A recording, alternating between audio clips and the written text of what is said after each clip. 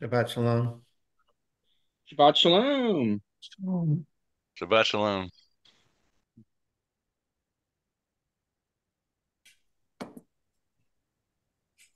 I may not be able to stay.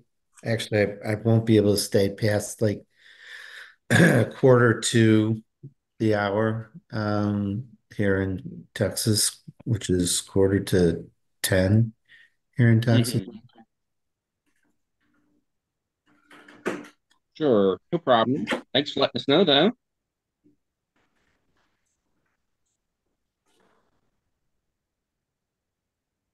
Either way, we'll get started a few minutes after the hour. But in the meantime, if you'd like to share what part of the world you're in the chat, that would be really awesome. And also, I'll just remind. Actually, I'll wait till we get started for that part.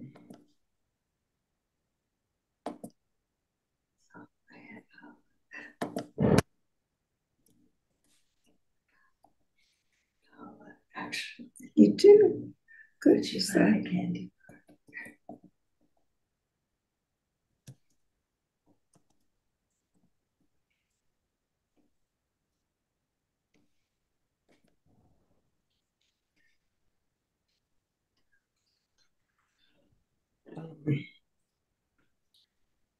Hmm.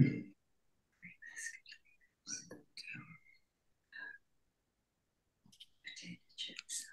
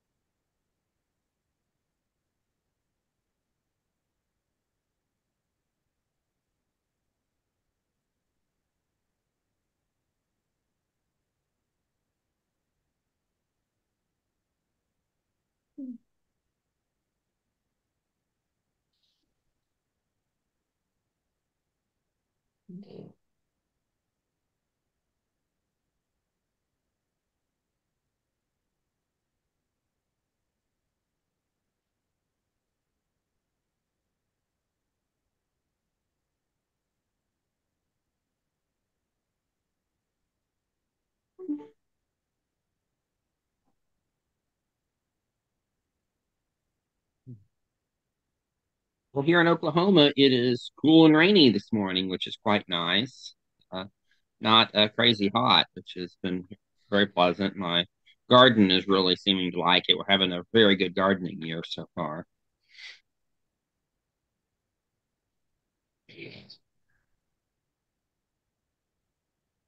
Um, Here in Mexico, it's like hurricane season, and at least in my particular city, which is like a semi-desert, it really benefits from hurricane season because it's rainy season for me. So it's nice and cool as well. hmm What city are you in? I'm in Querétaro. It's in like the central part of Mexico, like 3 hours away from Mexico City. Okay. Yeah. Yeah, it's unfortunately I've spent a lot of time in northern Mexico, all through northern Mexico and the Baja and Yucatan. I've not spent any time in central Mexico or southern Mexico other than the Yucatan. So that's the big blank spot in my experiences, and I'm really eager to make it down that direction sometime, but haven't yet. Well, do tell me if you do, and maybe we can meet. Yeah, you bet.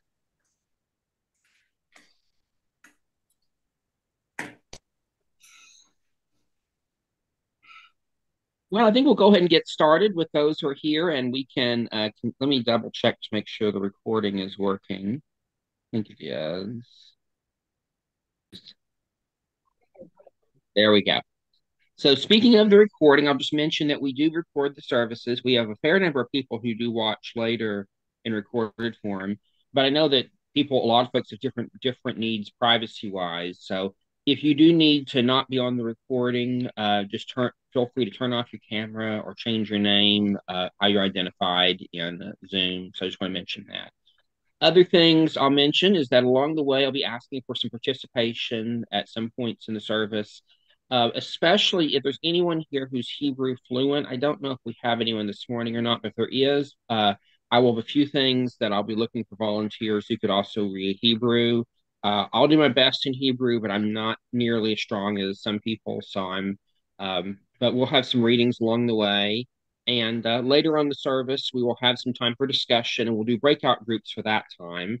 And I'll just mention that for our breakout rooms, those are not recorded. So that's also a space where you can speak more freely if you're concerned about the recording. So, I'm anyway, not other than that, fluent. No, I'm sorry. I was going to say I'm not fluent, but I'd love to take a chance, try. oh, please do. Yeah, no, no, your Hebrew is better than mine. So we'll definitely, there will be a few opportunities. So, um, anyway, and other than that, just a reminder that once we get started, if you can mute your mic if you're not speaking, that just helps to control background noise and all that good stuff. So, anyway, let's go ahead and get started. Let me turn on the screen share. Use a different computer and it all looks different, which is aggravating.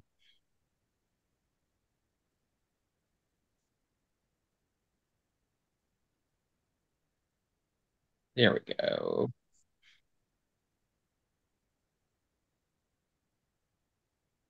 Would someone like to read the English for this one?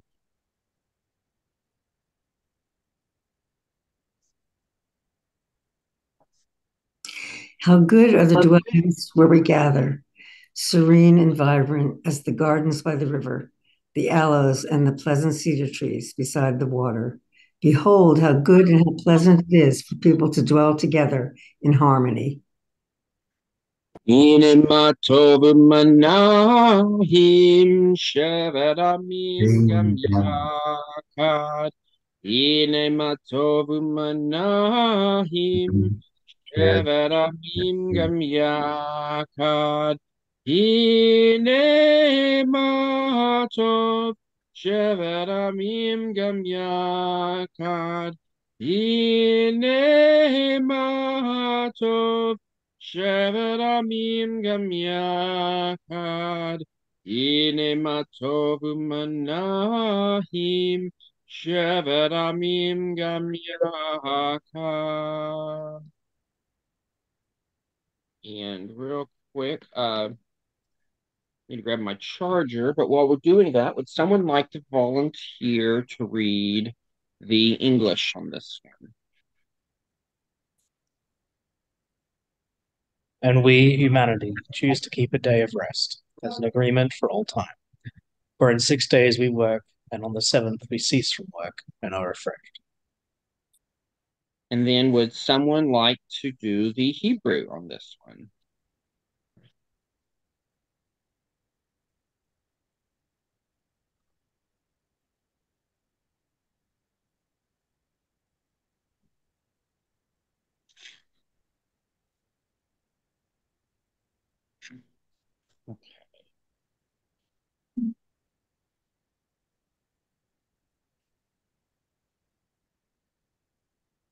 ושומרים בני האדם את השבת, לעשות את השבת לדורותם ברית עולם. ושומרים בני האדם את השבת, לעשות את השבת לדורותם ברית עולם. כי ששת ימים עשו מלאכה עשו מלאכה, כי ששת ימים עשו מלאכה, ושומרים בני האדם את השבת, לעשות את השבת לדורותם ברית עולם.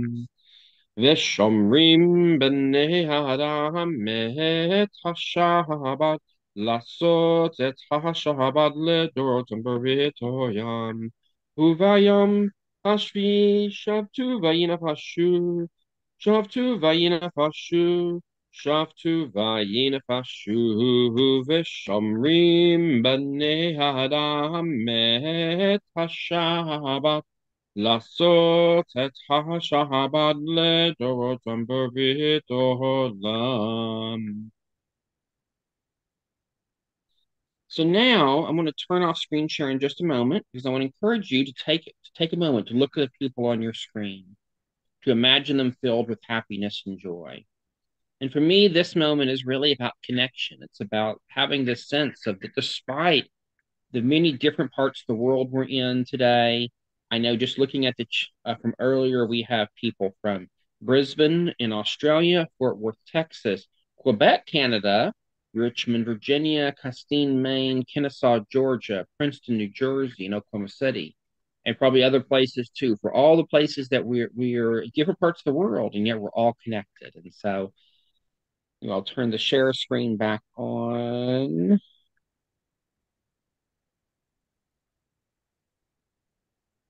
And so we say this together. Bless the community which blesses us. Blessed is the community which blesses forever and ever. Barku etakala hamavara. Baruch hakayal hamavarak leolam vahed.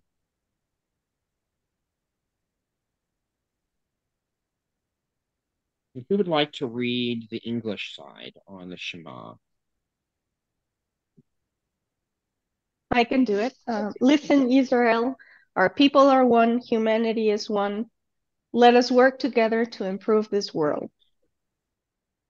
Yema Yisrael Lekad Amenu Adam Mekad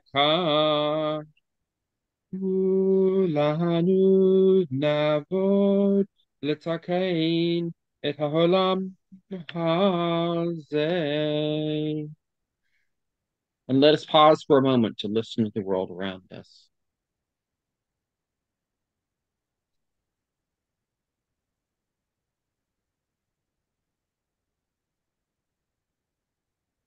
And would someone like to volunteer to read either the English or the Hebrew side on this? I'll read the Hebrew. Okay, thank you. V'ahavta l'reacha kamocha b'chol levavecha u'b'chol nafshecha u'b'chol me'odecha v'yiyu hadvarim ha'ela al levav chatamim. And let us love our fellow as ourselves with all our heart, with all our soul, and with all our might. And let these words be upon our hearts. And would you like to continue on the Hebrew side? V'shinanatam levanenu undaber bam v'shitenu b'veitenu uv'lechlinu v'derech uv'shachbaha uv'kumenu uchshavtam leod al yadenu v'ayu l'totafot beinehu uchtatam al mezuzot beitenu uvisharenu. Impressing them upon our children, reciting them when we stay at home and when we go out, when we lie down and when we get up, binding them as signs in our hand, serving as a symbol on our forehead, inscribing them on the doorposts of our homes and on our gates.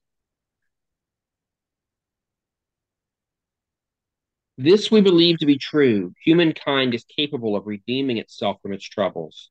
Through our efforts, we heal disease, feed the hungry, lift up and free the downtrodden. We can achieve liberation through reason, compassion, and working together with trust in one another, with faith of a better future for all. Blessed is the light in humanity with which we redeem the world. And now we have a moment for our 7-breath meditation. This is something that I've learned comes from the Kohenet Jewish priestess movement, and it's a kind of a mindfulness meditation. For these instructions I'll be giving, and feel free to do whatever you need to do to be in a more mindful space. If you want to turn off your camera, if you want to close your eyes, those are all completely fine. This is a breath meditation, so the focus is on the breath, but of course, feel free to breathe at whatever pace feels comfortable to you. Breathing in, I take breath into myself. Breathing out, I join the web of being. Breathing in, I rest in the present. Breathing out, I am part of past and future. Breathing in, I honor the shrine of my body. Breathing out, I honor the shrine of the cosmos. Breathing in, presence fills me. Breathing out, presence enfolds me. Breathing in, I witness what is broken. Breathing out, I bow to what is perfect. Breathing in, I offer gratitude for what is. Breathing out, I accept all that changes. Breathing in, I pray for peace for myself. Breathing out, I pray for peace for all beings. We'll have a minute now for some silent meditation.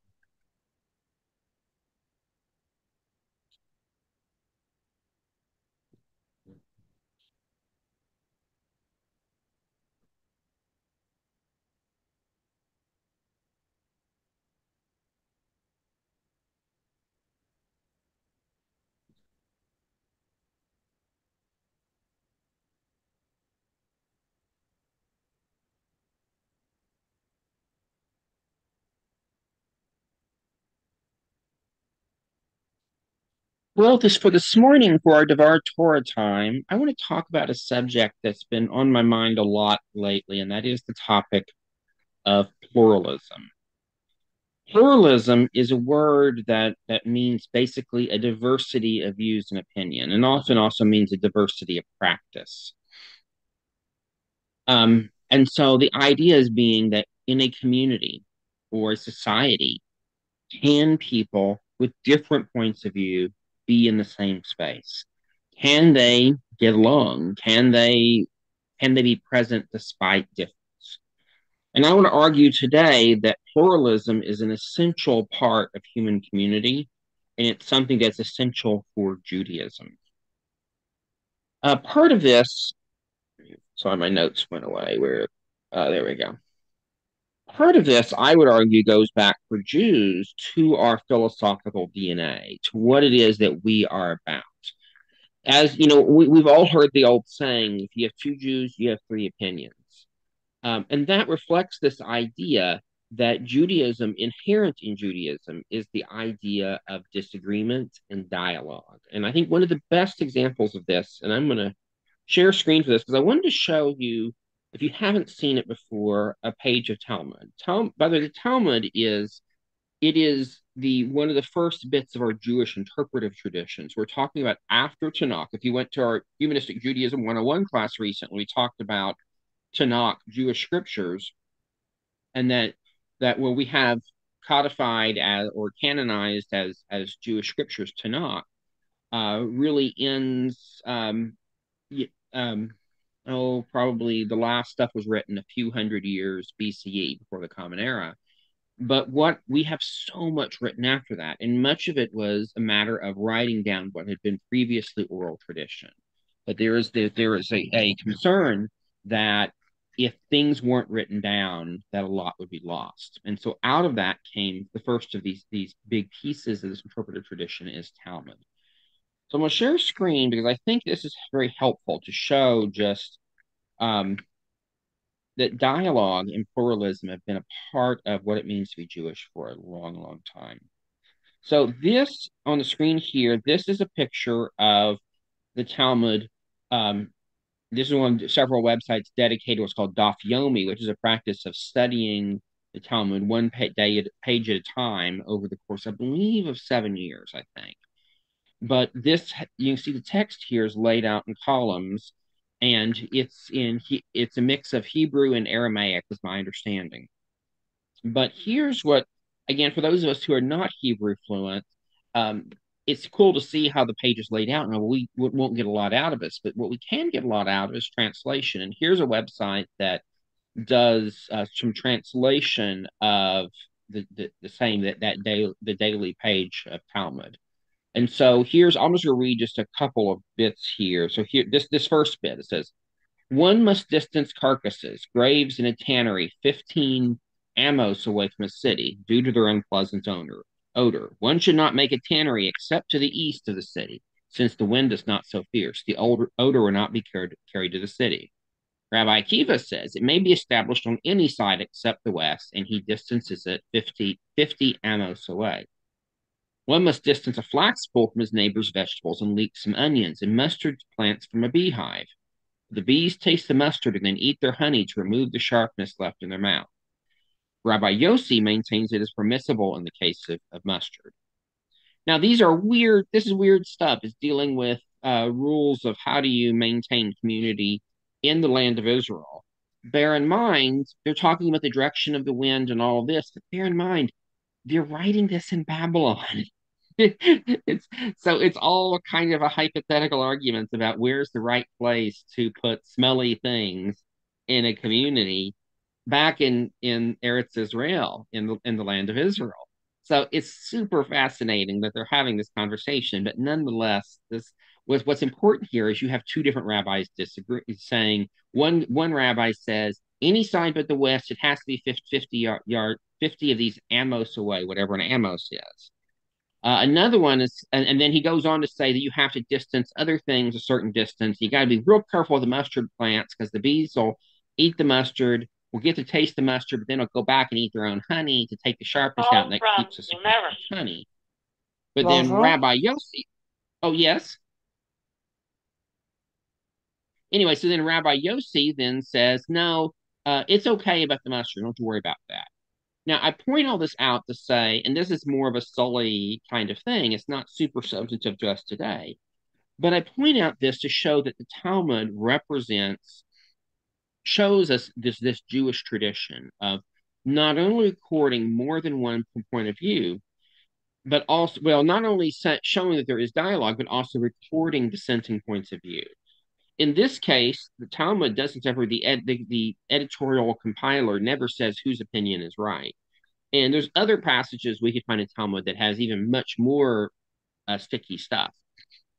But nonetheless, throughout it, there's always dialogue. And that's what I mean by saying that pluralism, the idea of different opinions being present in the same community, is important because it really is a part of who we are as Jews. As Jews, we are not supposed to all agree. We actually are supposed to have differences of opinions. And there's something I would argue that in Judaism, some of the magic comes from the disagreement. Because in disagreement, what happens? Two or more people come together, share different points of view, and then in the conversation, in the dialogue, sometimes a third path emerges. In fact, remember that old saying earlier, two Jews, three opinions? I personally think one way of reading that is to say, out of the two becomes a third. Sometimes the third is a matter of compromise, of two people bending a little. Sometimes it's a matter of, in the course of dialogue, we discover that one or more of us discovers we're wrong. And I've certainly been there. I can think of views I had 20 years ago, even 5 years ago. I see the world very differently because of dialogue. This issue of pluralism, I do think it comes out in some very practical ways. And I think one of the biggies right now is actually on a controversial topic, that is Israel-Palestine. I'm not wanting us to have a discussion about that today because it's Shabbat. But what I do want to mention, though, is that in our community, the Spinoza Havurah, we have different points of view. We have people who range from liberal Zionists to anti-Zionists, and to people who say, I'm not comfortable with either of those polarities. We're still in community with each other. We're getting along most of the time. Not perfectly, but we get along because we stay in dialogue. There's many other issues that we might also have different points of view on. And instead of seeing that as a problem, which is how it's most often framed when people disagree, I want to argue instead that in a Jewish context, this is actually a positive. And what does it take, though, to do this well? I think one of the biggies, it requires respect, and it also requires the maintenance of appropriate boundaries. Now, on the respect part, what I mean by that is that we have to be able to disagree without making it personal. And that's hard. That's really hard for a lot of reasons. In the political arena here in this country right now, we are having a real hard time with that. And I don't think we're alone in that, but it's certainly in the US, it's a really challenging time. People are getting personal very quickly. Instead of talking about issues, They attack each other, and they attack each other's respective leaders. That's a real problem. That's not a recipe for pluralism. Pluralism does depend upon mutual respect. The other piece of it is the maintenance of boundaries. And I realize this is probably a little more of a complicated concept. So I want to unpack this a little bit. And I'm hoping this, by the way, will be something we'll be talking about in just a little bit in discussion time. But what I mean by boundaries is that Judaism, at its heart, I would argue, and this is something I learned from my Reform rabbi, does involve boundaries. And if we think about in Tanakh, in Torah, how much of the text is focused on holiness, of being set apart. It's often being framed as these practices, these rituals we're doing, these rules are meant to set us apart, to make us something different. Now, we today, as modern people, might frame it differently, but fundamentally, there are this sense that there are cultural practices and ideas that do set us apart. And so I think about, like, for instance, in the Spinoza Havurah, what boundaries do we have? Well, we're pretty wide open in many ways, but I think I'm going to try to describe what I think are a few normative practices or a few things that we have over time established as boundaries. One is, of course, we are focused on Judaism. Now, we bring in other traditions quite often. We often talk about, well, Christianity teaches this, Islam teaches this philosopher, non-Jewish philosopher teaches this. We're not afraid of these other traditions, but we do keep grounding these other ideas back in the Jewish tradition. So that's one of our boundaries of saying that we, as a community, we do keep trying to bring it back to Judaism in some way, even as we explore other paths. What else do we have as a boundary? Where our theology, our liturgy, I should say, what we say in our services is non-theistic. Now, I can think about over the last couple of years, I think maybe once or twice I've brought in readings or songs that had theistic imagery. But you notice when we do that, I always point it out. We always say this, we're using this song today because it has a really good idea about this other thing. We want to be clear that it has this theistic imagery too. That's not our thing. And so even in those exceptions, we try to frame it back non-theistically. And our liturgy that we use, and by the way, just so for anyone who doesn't know, almost all the liturgy that I use in my services is stuff that Martin has translated and rewritten. And I really like what he does because he makes it flow with a lot of the tunes and whatnot of a more traditional service. But nonetheless, that's been a boundary line for us, has been non-theistic liturgy. What else do we have as a boundary? Respect. We do our best to be kind to each other, to allow dialogue to happen, but in respectful ways. It's not, we of course disagree, and that is not a problem, but we have as a boundary respect. Now, I bring this up to say that pluralism does not mean that there aren't any boundaries. Pluralism does not mean, but it that there aren't lines to be drawn. What pluralism does mean is that we limit those boundaries. We don't draw excessive boundaries. We don't insist that everyone must have the same opinion about Israel and Palestine. We don't insist that everyone must have the same opinion about kashrut, kosher, or Shabbat observance, or any number of other things. That's not what we do. Pluralism means we have space for different people to have different opinions and different practices. And for us, within those boundary lines of saying, in our communal space, we bring it all back to Judaism, we use non-theistic liturgy and we're respectful of each other. Within those boundary lines in place, we have a lot of freedom. We have space to explore, to ask questions. And so that's where I want to take what I'd like to kind of challenge us for our discussion time now. Looks like, let's see how many people we have. We have 11 rooms, 11 people, or 11 screens at least. So we'll break into let's do 3 groups today. So I'll get that queued up. But while I'm doing that, I'll just mention that for our discussion, we'll have about 10 minutes for discussion time. And what I would like you to discuss is, how do you see pluralism playing out in this community, in other Jewish communities, and also in the broader world? Is pluralism important to you? And if so, why? And so we'll have about 10 minutes for discussion in breakout rooms. Then we'll come back. We'll ask each of the group to share a little bit of what they've learned. And we'll have some time together before we move on to the rest of the service. So anyway, I'll go ahead and send y'all out to breakout rooms, and we'll see you shortly.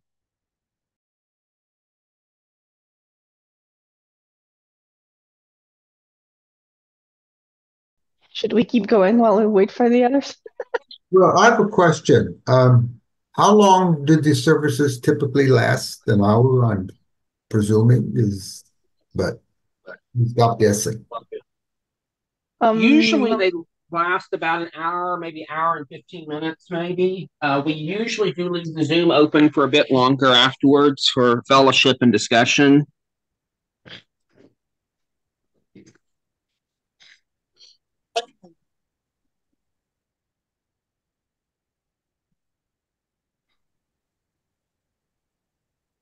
Okay, well, good to have everyone back. By the way, one thing I forgot to, before we get into our discussion, I forgot to mention, usually we mention this beginning, but if you're not on our email list, be sure and email spinozahavurah@gmail.com so you can get on our email list. We do send announcements out about all of our services, and that's the easiest way to stay in touch. So I just wanted to mention that real quick because we have someone new on this morning. Just want to mention that. So anyway, let's go ahead and move into some discussion now. What were some of the things that came up in your conversations? And also, if your group talked about other stuff as mine did, that's not a problem. Share with us a little bit about that, whatever you feel comfortable with. But we'll have some time for some discussion for a few minutes before we move on with the rest of our service.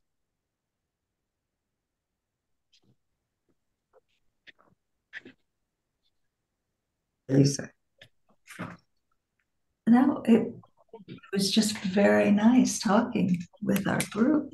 It felt very good, very comfortable, and it's a very difficult subject at this point, certainly in this country, and I probably pretty much everywhere now. Pluralism. Paula, take it.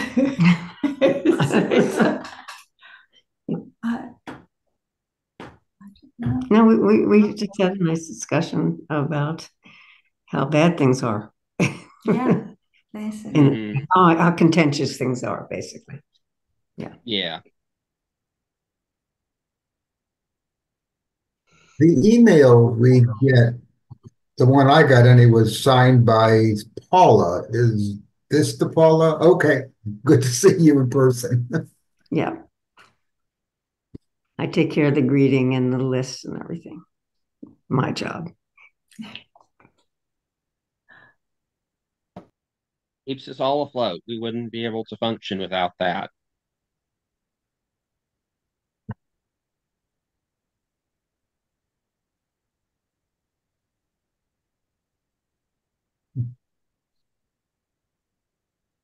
We're a surprisingly quiet group.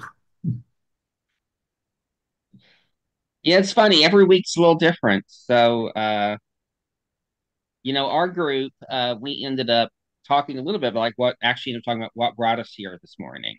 And that was nice to hear of what's drawing people here. And we also talked a little bit about how this kind of plays out in other places, especially in the Unitarian world. Um, and so it's interesting there. It seems like there's diversity of belief and practice as on the religious part, but often more consensus on other things, social issues, political issues. And so I found that it's interesting that pluralism kind of looks different in different contexts, and where you draw the boundaries looks different. Yeah, the existence of a humanist Jewish group is certainly adds to the pluralism in the conversations. So, yeah. Mm-hmm. Something I've noticed that I think it's interesting, and it might be a coincidence. It might not be, uh, something really huge, but I noticed that we've always said we are non-theistic, and I think many people or some people maybe thought that we're actually atheists. And we specified a few weeks ago that this group is non-theistic but spiritual in a way. And I noticed that some people have stopped showing up after that. Could be a coincidence. Maybe they didn't have time to be here anymore. But I thought maybe, maybe it's not what some people were looking for. Maybe they were looking for a fully openly atheistic group, and they left. Maybe I'm imagining things. But it got me thinking about that, and it got me thinking about pluralism, that maybe there's humanist spiritual and humanist atheist, and I don't know, maybe there's a difference even like between our groups. I do think we've always stressed the spiritual aspect. I think it's even on our website. I'm not positive, but I think that word was very prominent in the whole creation of the Spinoza Havurah. So I don't think anybody. It's summer, and people are probably away. We do get a different group each time, and also we get a bunch of people who are new and come regularly, and people who have, I mean, I've communicated with some of these people who used to come very regularly, and they don't because they can't keep track of the time or they're whatever. And I've said I could remind them. And they say I'm not hanging out on social media, and so people have their different reasons. And also, this group is so diverse. This is like the most diverse group in the world, I think, because we're neurodiverse, we're sexually diverse, we're other than being Jewish, but a lot of converted Jews, so they have a lot of diversity in their background, and so people come and go. But I don't think that's the reason. But I could be wrong. There could be a couple of people that does apply to. I don't know. But it's always been a central part of how we've described the Spinoza Havurah all along. So. Yeah, I would agree on that. I would mention that within the congregations of the Society of Humanistic Judaism, and that we're the newest congregation, by the way, of being a full membership in the organization. But there does seem to be two polarities, and I wouldn't say they're being definitely different. There's more just polarities, and so we have, and I'm thinking about communities like the secular humanistic circle of the Puget Sound. I'm thinking about Folkshul that do not look much like a congregation. They focus on education, they focus on culture, they don't really do services like we do. There are others more like us that do look more religious in a way, having services and things like that, but with non-theistic liturgy. And I personally think there's place for both. And I've known humanistic Jews who really don't like the congregational vibe at all. It isn't their thing, but they are very committed to their Jewish book group. They're very committed to any number of other things that's very important to them, that connects them with their identity. But they're not into Shabbat services, and that's fine. There are others who are really drawn in the direction of a lot of the practices that look more traditional. But like even within our congregate in our little community, we have a broad range of difference. Martin and I, the two people that lead most of the services, we see things differently. He is much more oriented towards traditional observance than I am. I'm much more, let's throw it all up in the air and let's turn it around and let's, I'm a big fan of Judaism Unbound, that approach of let's turn it on its head. I think I also learn a lot from him and others who are more traditionally minded because there's a wealth there. I also think that people like me who are saying, let's throw it all up in the air, that there's value for more traditional people to encounter. I think there's value in that synergy of the differences. So, but I would also say I do think that our attendance numbers do go down in the summer, and I think that is a universal Jewish trend. I don't know of any congregation that doesn't have their numbers go down, and it's not even a Jewish thing. It's Christians. Christian churches have the very same thing. Summertime people on vacation. That's completely normal. So no cause for panic yet. I have a Oh, okay. Well, sorry. I want to apologize. I didn't mean anything buy it by seeing a correlation where maybe there wasn't any. I just thought it was curious, but I gotta say I just love it what we have here. I didn't know what to expect the first time I was here, and ever since the first time, uh, I was crying like in happiness because of what I found. It was what I've always needed, and I just love it how it is and how diverse it is. I have a question. How many of us, if you're willing, with a show of hands, are a member of another Jewish organization, a synagogue, a Havurah, an educational group? How many of us have some other connection to Judaism other than this? Huh. Wow. Not even a majority. Maybe. Interesting. And that's actually a big part of what we do is we're trying to also provide Jewish community to people who don't have it elsewhere, where or that I think for me, part of the reason humanistic Judaism works so well for me is I love my Reform temple. I also don't see eye to eye them on a lot of things. The liturgy sometimes I feel pretty disconnected from. And so to me, I sometimes think of my time here as being an inoculation against theism. It's kind of helping to have that context. Aaron, you have your hand up.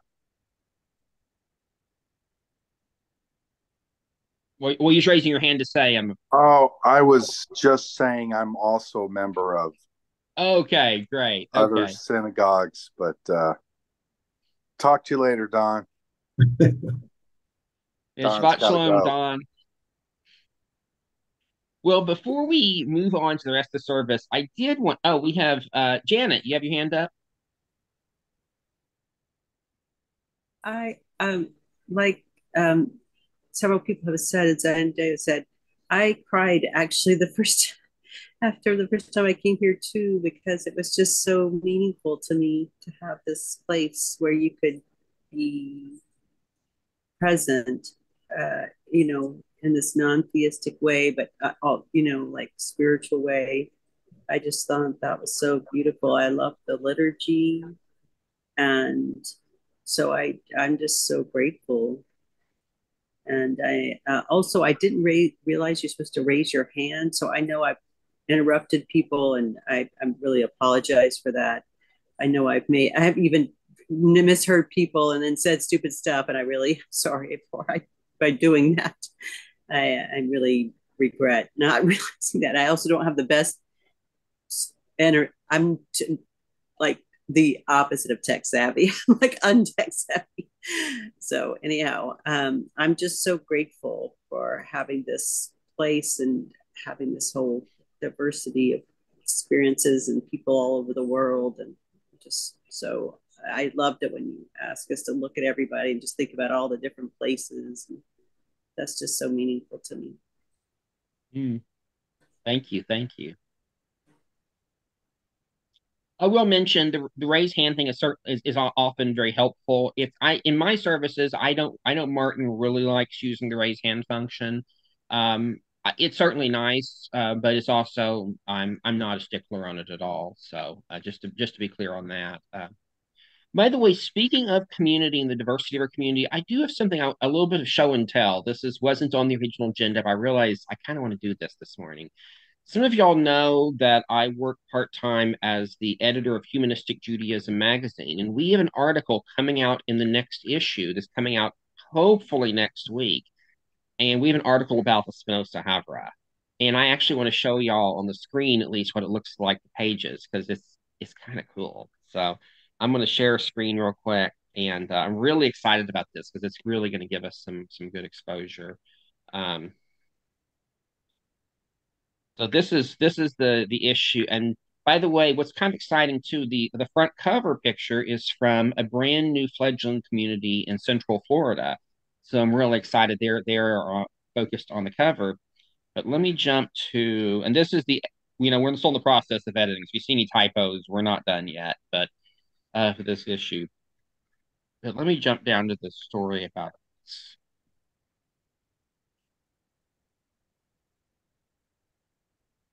here it says feature the Spinoza Havurah, and see this map. It shows where all of our members are, and these are the 62 people that are actually formally, officially members. We have, of course, many more attenders in other places, but you can see a lot in North America. We have one in South America. We have several other frequent attenders in South America. Those are just our members.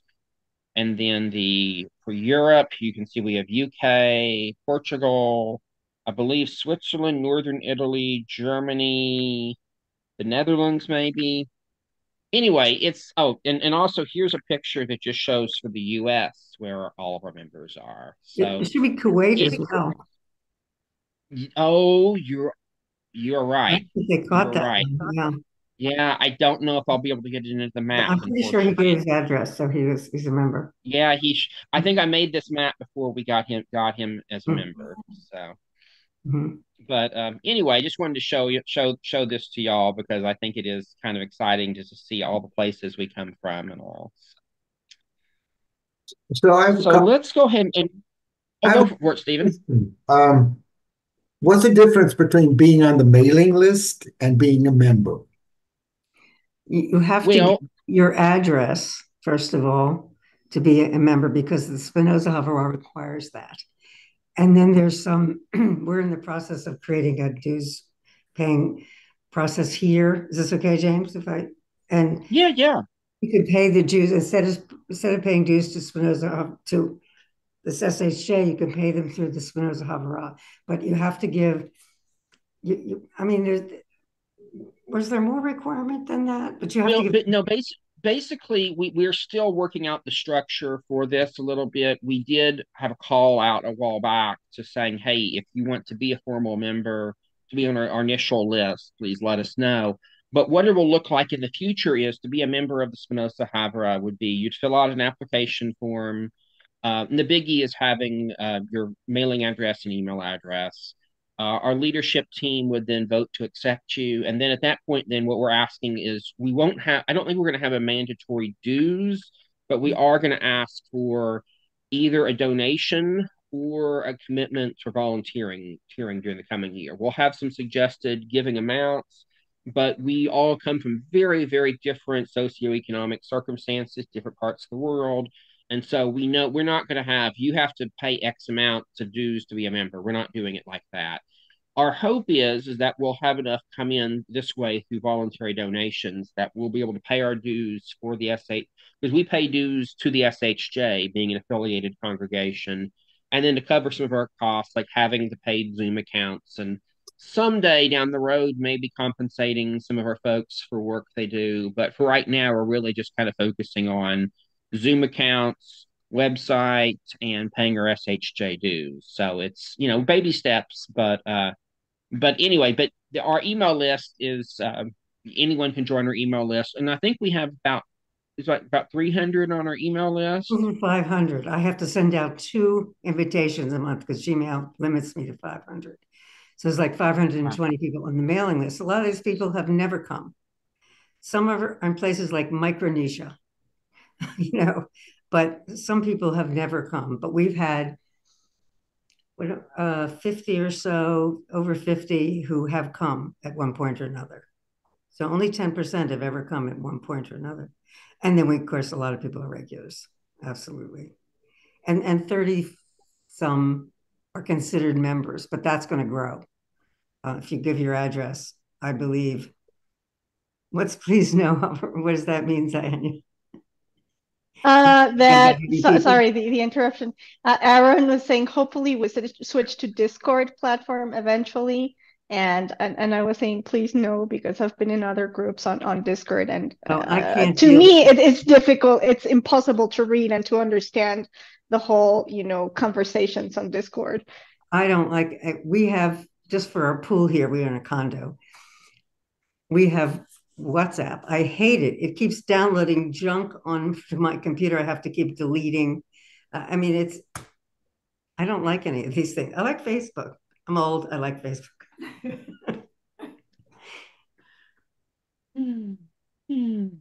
But nothing will be, I mean, in other words, a lot of people aren't on Facebook either. You don't have to be on anything, but I know you want to participate in stuff. So if they do that, you're tempted, but I'm against it too. So I'm putting in my dibs. I do think what we'll probably continue to do is share information about our services and what on a few platforms. So, for instance, I usually post it on, besides our emails, I usually post on Facebook and I post it on Mastodon. So, Aaron, I guess I would say on Discord, there'd be no problem with us setting something up. I mean, if it being one more channel to share stuff on, I don't think we're going to get everyone to participate on it. But I wouldn't have a problem necessarily of us sharing, having another platform as long as, there's some details to work out, but it's certainly a possibility. So I mean, I've never even been successfully able to get onto Mastodon. I've tried numerous ways and nobody, I never get that. Yes, you're in. Never. So yeah, it's tech issues. Aaron, you have your hand up. So I'm fairly new, relatively new to Discord, and I know that we've mentioned several. Mastodon, I know nothing about. WhatsApp, I also get blasted now with all kinds of garbage on WhatsApp. So that's a different, and I'm not advocating. I'm just saying I've recently gone to Discord and done voice channel video meetings. But I do agree can be confusing. I'm still new at it. So, and it's not a perfect platform, but it is free and easy to get into. But true, there are people who would not know how to get into Discord, and it would cause certain challenges. I just don't like how I mean, Zoom is obviously the worldwide dominating. Goodbye Skype, Zoom, completely dominated over it. But I just don't like now that Zoom is so expensive once they got control of everyone. But who knows? Discord could take over and then start charging exorbitant. It's capitalism. So anyway, we've used free Zoom as long as you're limiting yourself to 40 minutes. We've successfully done that a few times, but you can't run this that way. Yeah. Right now we have two paid. Mark and I each have a paid account, and it's right now we're paying for it ourselves. I think eventually we'll start paying for it out of the money we have donated. So anyway, well, let's go ahead and finish out our service, and then we'll leave the Zoom open. We can continue having some discussion. So I'm going to share screen for this last part. But I really appreciate all the good discussion today. And as soon as we have the issue out, I'll let y'all know. By the way, we the as if you're a member of the Spinoza Havurah, you will get access to the magazine. But I'll probably go ahead and I'll probably excerpt out just these pages and send them. We might send them to more people. I need to talk with the other people in the magazine to see if I'm allowed to do that or not. But I'm hoping we will be. So anyway, advantage of being an official member, advantage of being an official member, you get all the resources, whatever they are, at Spinoza Havurah, at the SHJ. So that's with people who are looking for that. That's one of the advantages to being a member of the Spinoza Havurah. No. Oh, yeah. Yeah. Well, yeah. Right. Sorry, there we go. Okay, sorry, I magazine lost the program.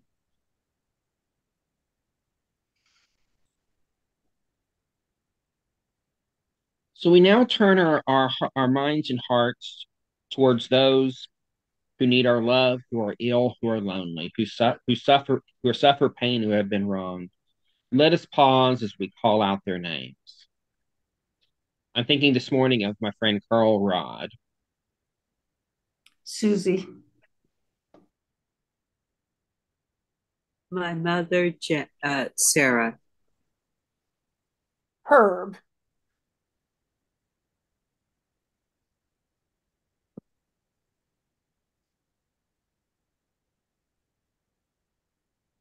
May all who suffer know they are not alone. May they experience refuah shlema, the renewal of body and spirit. Makom hakoach betokenu mekorot haberkah meke rotenu. May the source of strength that dwells so deep within us help us find the courage to make our lives a blessing. And let us say, Amen. Amen. Let us make peace in the world. Let us make peace for us, for all Israel, and for all humanity. And we say, Amen. Nase shalom ba'olam. Nase shalom aleinu. Ve'al kol Yisrael.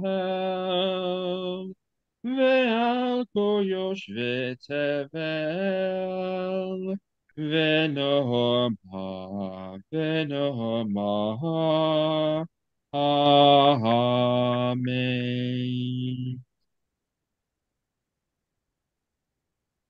And we now come to our time in the service. Remember those who have gone before us, people that we are remembering today.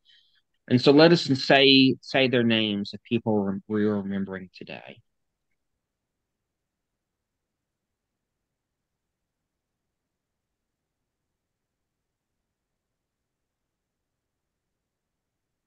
I'm thinking today of all those who have been lost in the wars in Israel and Palestine and over the last year.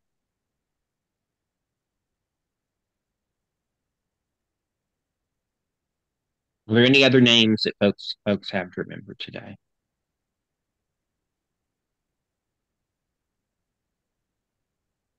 May there be a good remembrance and compassion and kindness and love from all the world upon the names of our honorable loved ones who have passed from the world. Let us make a place in our hearts to remember their good names, of good memory, and let us honor them with good deeds. May their memory be a blessing forever. Amen. Amen. Yehi na zikron tov v'chesed v'rachamim ve'ahava mikol ha'olam al shemot hamekuvadei. Yakureinu she'avarim min ha'olam. Hava nitzor belibenu et shemot hatovim וזכרם הטוב ונוקירם במעשים טובים. זיכרונם לברכה לעולם ועד. Amen. Now we come to our version of the Aleinu. Who would like to read this, either in Hebrew or in English? I'll go. It is upon us to praise the beauty of the world, even as we fall and rise up, and to continue the work of repairing the world. For within us is the power to build and repair, and it is in our hands to bring about liberation. And one day, humanity will be united and one in purpose. Amen. And now we come to our time for Kiddush. And so if you have wine or some other special beverage handy, go ahead and grab it. I'm this morning enjoying my hot tea, so I'll be saying a Kiddush over my hot tea. So we raise our glass. And on the sixth day and on the seventh day, we complete the labor which we perform. And we refrain on the seventh day from all our labor. And we bless the seventh day and set it aside, for we refrain from all the labor which we have to do. And keeping our glasses raised, Yom Hashi'i Benekal Bayom Hashvi'i Hamelaka Asher Ne'esta. Vatishabot Bayom Hashvi'i Kol Hamelaka Asher Ne'esta. Nevarak et Yom Hashvi'i Van Kadesh Oto. Kivo Shavatanu Mikol Hamelaka Asher Bakanu Leasot. Savri Kavarim Vekar Kavarot. Attention, friends, and we raise our glasses some more. Baruch Hahor Bakayim Pure Puri Hagafen. And we all say Amen. Amen. And then if you have bread handy, go ahead and grab it and let us lift up our bread. Blessed are those that bring forth bread from the earth. Baruchim Hamotzim Lekim Min Haaretz. Amen. Amen. And Shabbat Shalom. Shabbat Shalom. So we'll leave the Zoom up for a little bit for further Shabbat shalom. conversation, but that was the close of our service. I'm going to stop the recording.